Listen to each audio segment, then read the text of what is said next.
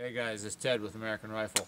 Hey, I'm just here at the range with my friend Ken, and I just want to tell you a little bit about the Xylo Chassis and the Archimedes rifle as you see it here.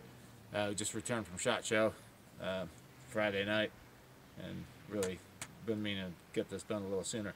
But anyway, this is our chassis. We've got, just to take you from the back end to the front end, on the back end we have a Sorbothane recoil pad made for us by Kickies. Nice and soft. It's adjustable up and down. This is a bag rider. The bag rider has what are those called? Swivel cups for your sling all the way around. It's actually on 4 sides. There's also another swivel cup right here. There's 4 hardened stainless steel swivel cups in the chassis. There's one right there, and there's another one on this side here, and then 2 more up front, one here, one here. So back to the back end. The whole butt assembly is, you've got 2 inches of rapid adjustment here. You just squeeze here, and you can pull, push it forward, pull it back, or, put it someplace in between if you have more motor, if you have better motor skills than I do anyway. But anyway, your cheek piece is adjustable. There's approximately 2 inches of adjustment up and down.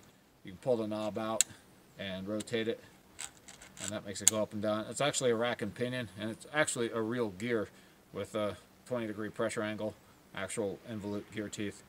For you engineers out there, you might appreciate that. What else? The cheek piece is silicone rubber, and it's ribbed lengthwise to keep your face from sliding down when it gets wet, and it feels really good against the skin. I think it'll be good. I think you guys will like it. It does rattle a little bit, tiny little bit, but if we added this little screw there, you tighten it up, and then it goes solid. And when you tighten that screw, it actually the elevator, which is the piece upon which the cheek piece sits, it actually rides on a dovetail. So when you tighten it up, it gets drawn into a taper, so it's super tight. There's another 1 inch of length of pull adjustment that's available by loosening this screw here. These 2 titanium rods, 3/8 diameter, they can be pulled out by another inch. So your total length of pull is 12 inches to 15 inches, and that's a total of 3 inches, and 2 of those inches are quick adjust 1/4 inch increments. The elevator, again, the piece upon which the cheek piece sits, it's reversible, so that if you'll see it in the pictures that we took, but basically you have a tremendous amount of adjustment left and right, fore and aft, yaw, and then again 2 inches of up and down. We changed the section of this basic, I guess you could call it a strut, or it's just a structural piece of the chassis. On the prototypes, it was an I section. Top flange of the I kind of would hit the meaty part of your hand. So now it's an upside down T. Increase the web thickness a little bit, so you can get your hand. You can actually hold this thing like a bolt gun. There's no structural member going from the tang to the butt. It's not necessary, and it's actually, I think it's bad. I mean, only because I want to be able to get my hand here. My thumb naturally wants to be on the back part of the grip, where it's where it slopes down, kind of like a Manners or a Macmillan. I mean, just precision rifle stocks have been that way since the beginning of time. And to that end, let me just little brief tangent story here. And when we talk about in design, there's that which is highly evolved and that which is highly engineered, and there's also that which is highly evolved and highly engineered, and those are really, really good designs when you come across them. A rifle stock in many ways is highly evolved. They've been around for a long time, and if you look at an American classic hunting stock, or even even the Macmillan and the Manners T5s, those shapes work for a reason, right? People like them. If they didn't, they wouldn't stand the test of time, and they've done that. So there's a lot to be said about that. So again, bolt action stocks, you know, you want that thumb back here. It's just natural. I know a lot of people are used to the thumb on the side, but they've been forced to get used to it. You know, it should have been driven the other way around. The hand determines how the stock is designed. So enough of that. Anyway, and here we have an Archimedes action.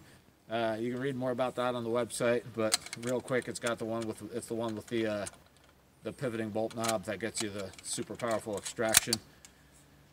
10-round magazine. This is one of my mags.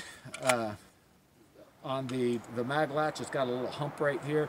What the hump does, it prevents the magazine from rotating about the front top corner, because if the rotate, like if you put the rifle on the magazine, like if you're on a barricade or, you know, pushing it back like this, or you're just sitting the rifle on the magazine, right? You don't want the magazine to impinge on the bolt. This doesn't. What prevents it is that little bump on the mag latch. The bump is concentric with the pivot pin, so the magazine being forced into the mag latch can't make the mag latch rotate. Archimedes rifle comes with a Trigger Tech Special. This is a Bartlett barrel with a all scratched up. It's just a Rust-Oleum paint job. They'll be nitrided in real life, but these came right. We got these in right before SHOT Show. Didn't have time to send them out for black nitride or for a salt bath nitride, so we just rattle canned it. But since then, I've scratched the hell out of it. But so the barrel, it's Keith Sanderson and I. Keith's a dear friend and a pretty smart guy and super accomplished shooter. We were just talking about contours. We were both fans of medium Palma. This is approximately a medium Palma, only you know, you got a 1-inch 250 shank. Immediately in front of the shank, you've got an interface for a 12-point wrench, 1.1 I think, or 27 mil, or right in there.